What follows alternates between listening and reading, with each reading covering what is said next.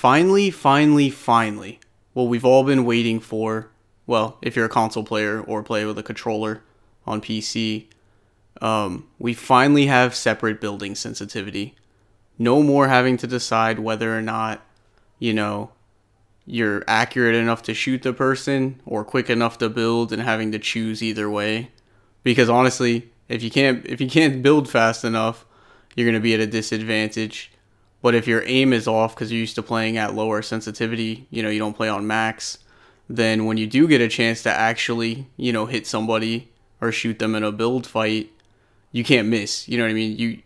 You can't miss. If you miss that opportunity, that's it. You're not going to get many if they're extremely proficient, right? You have to make every shot count.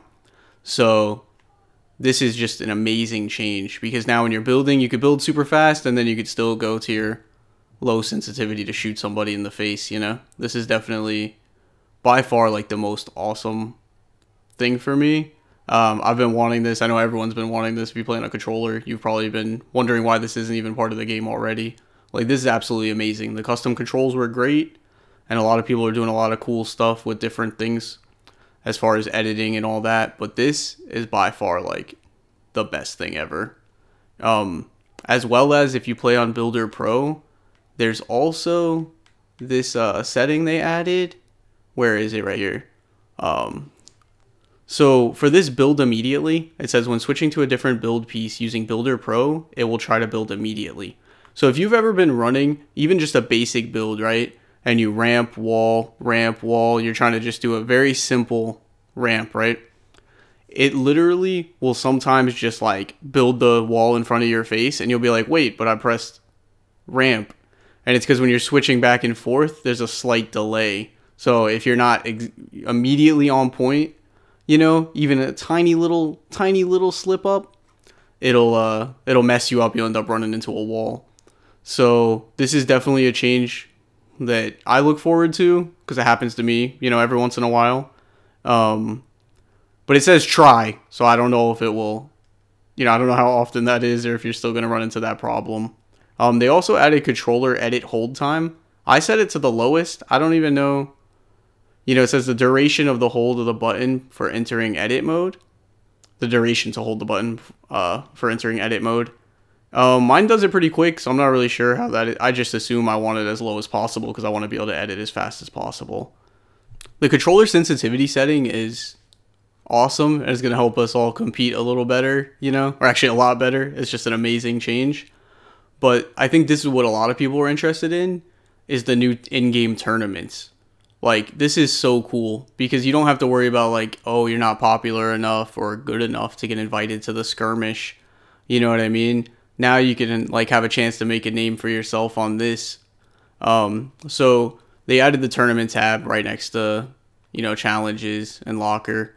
You could check the event details, and if you press square, you can see the tournament details.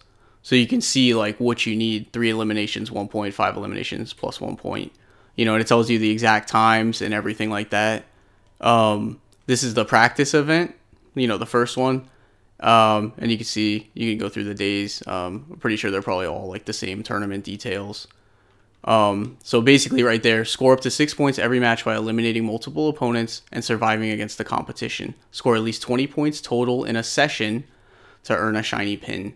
I'm not sure what that shiny pin is. I'm not sure if it's like an emote and you can throw up the shiny pin like, hey, look, I have one. Or if it's just something you kind of keep like a in-game trophy. But it's definitely really cool that anyone can participate in this.